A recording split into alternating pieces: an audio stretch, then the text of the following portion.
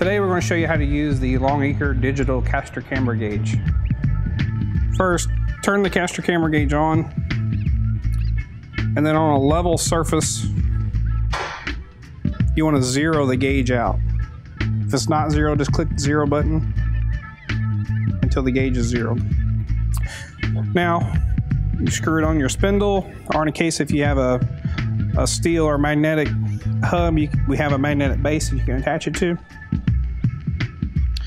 Level the vial on the top of your gauge, and the number displayed with your wheel straight ahead is your camber number. Now we're going to check our caster.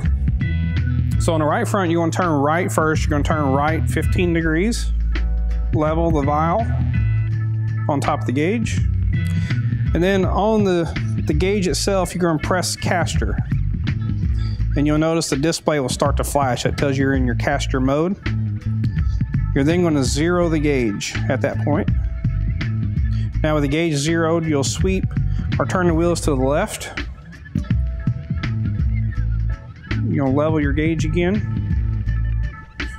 And the number displayed is now your caster.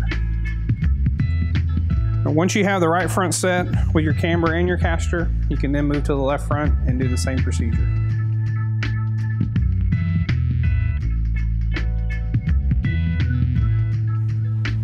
So now with the caster camber gauge on the left front, we're going to check our camber first.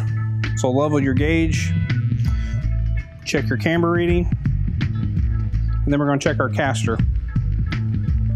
So to check your caster on the left front, you're going to turn left first, about 15 degrees.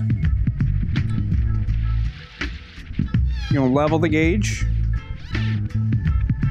hit the caster button. You'll see the screen start flashing again, and you're going to zero the gauge out there. Once it's zeroed, you're going to turn the wheel or sweep back to the right, sweep forward, level the gauge,